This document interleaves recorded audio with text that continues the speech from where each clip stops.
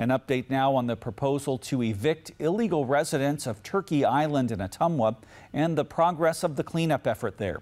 KTVO's John Redfield spoke with city leaders about the project's status.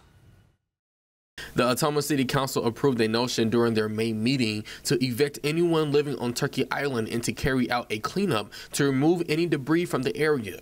Ottumwa Community Development Director Zach Simonson provided an update on the progress of this project. Right after the first council meeting in May, we did go ahead and post notice that we would plan to do a cleanup.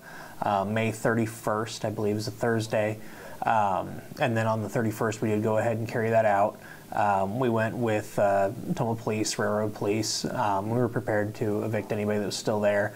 But obviously, folks had seen our notice, and so by the time we were out there, everybody had moved on. There was nobody that we encountered that day on the island, but they had left some things behind. So we did do a pretty extensive cleanup. Took pretty much that entire day.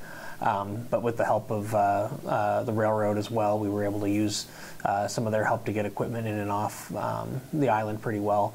We did get that cleanup complete. The project required significant manpower to clean the area, taking a full day, about around 8 hours.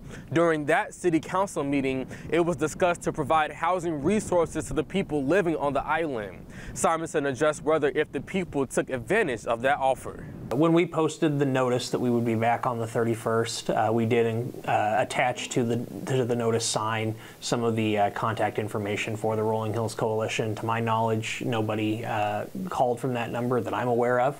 And then on the 31st, when we went out, we did have a caseworker from the Rolling Hills Coalition with us that would have been able to provide some service if folks needed that. But like I said, everybody had moved on by the time we got there the 31st. Although accessing Turkey Island can be dangerous, Simonson emphasized that the assistance from the railroad crew provided a safer access to the area. Additionally, the use of better equipment helped expedite the cleaning process.